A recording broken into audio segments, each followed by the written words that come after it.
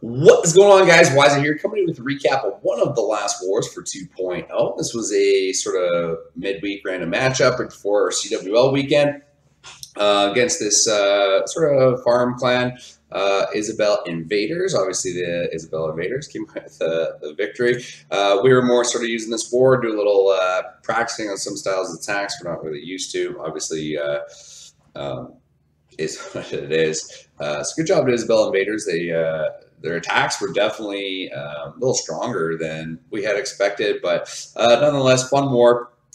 The Isabel Invaders had 2 or 3 extra 11s, I think, and no Town Hall 9s. We had at least a few Town Hall 9s, I think 3, 28, 29, 30, yeah. Anywho, I am bored. Got about an hour before I got to go get ready for work. I'm just sitting around home. So thought I would jump in because we did have 4 12v12 attacks that I thought are interesting. This is obviously a newer Town Hall level to me. So I've been watching a lot. Our guys up top are really strong. Kind of nice seeing the different styles of attacks at that Town Hall level. I really do like the state of the game right now and where it's at, because 12v12 is not impossible. Is very, very tricky though, and kind of just trickles down. I think the balance of gameplay at the moment is really good. Well, apparently play games has been updated. Get rid of that. Oh my god, my task manager, what is going on here? So unprofessional. Take me a while to get back in the swing of things. I'm definitely trying to get someone to help me out with some custom overlays as well. I do get a fair amount of free time on Friday nights, sometimes on Saturday mornings, depending on how my schedule goes. So I'm going to try and do a little streaming, just have some fun, hang out, watch some attacks, do some learning. That's what I'm doing right now. So this is going to be a real quick video because I'm just going to really show these 4 attacks. Nothing too crazy, but here's Damien going in on our number 4. With a bitch attack with giants. So I've been noticing there's a slight variations of bitch. It is obviously the sort of spammy attack. Basically, you're just dropping a wall of giants here, get a little protection and get those skeletons spawned out. And it's really good, I find, on these very boxy style bases where there's just compartment. That siege machine gets right in there, blast down that inferno tower, blast down those walls.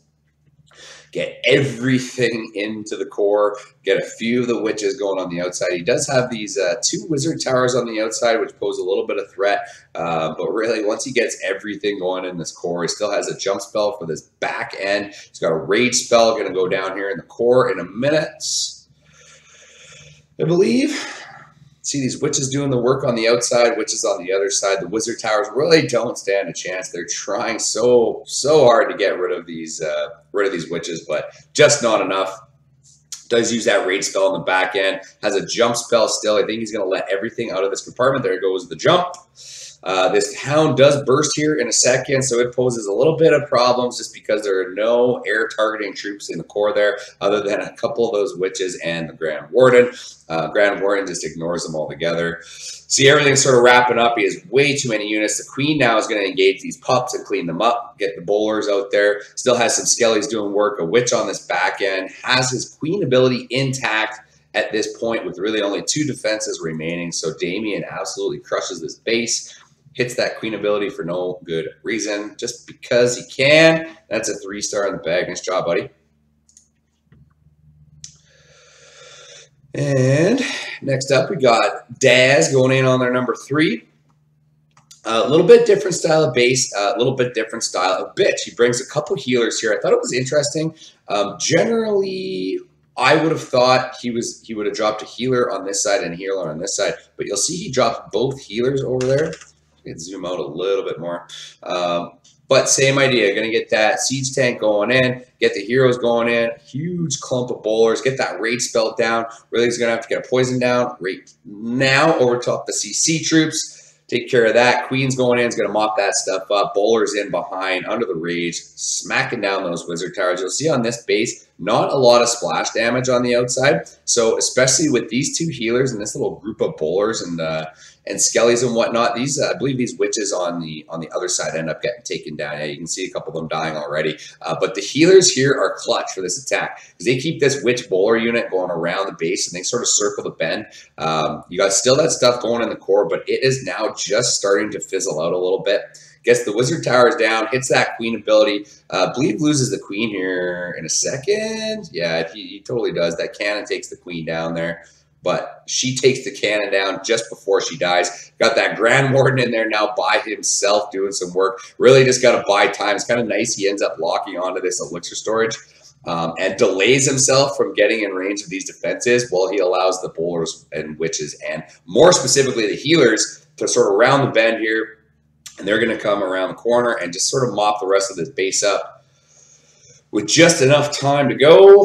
See the healers now lock onto the Grand Warden and keep it going just long enough to get a little bit of damage done there. And then they go back onto the witchers and bowlers. Skelly's getting in there. Witch is going to take a couple seconds, take down the Expo. Drops a couple archers for fun.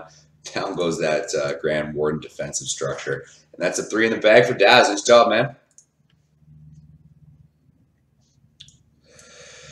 All right, now we got Skull Kraka bringing a different attack here. These E-Drags, something I am not accustomed to whatsoever. It's definitely one of the new units since my retirement. Congratulations, you have earned a training manual. Go to the quest page and unlock its course. I don't understand. This is the new version of BlueStacks too. Man, it is going to take me a while to get everything cleaned up and everything going. But anyways, very similar, I guess, to what I'm used to seeing just out of normal drags. I don't know what the huge difference. Oh, okay, so the attack hop structures, which is kind of interesting. But you're gonna see. So he just makes this line of dragons to tank, makes a line of balloons behind it. And what I thought was neat, he uses the blimp here. There it is at 10 o'clock. He's gonna bring it into this Inferno Tower compartment and really just help things out. Dragons are gonna sort of swoop down from the 3 o'clock to the 6 o'clock. He's got this other stuff. A drag comes in, takes care of that air defense. He gets a clone spell down, which I thought was nice for the balloons. Got a huge whack of balloons now going over these compartments with the rage. Down goes the Expo. They're going to basically take care of that 9 o'clock area. It still has all these E-Drags just blasting stuff in the core. Taking stuff down as it goes. Queen's round in the bend at 6 o'clock here. Grand Warden in there helping protect those dragons as well.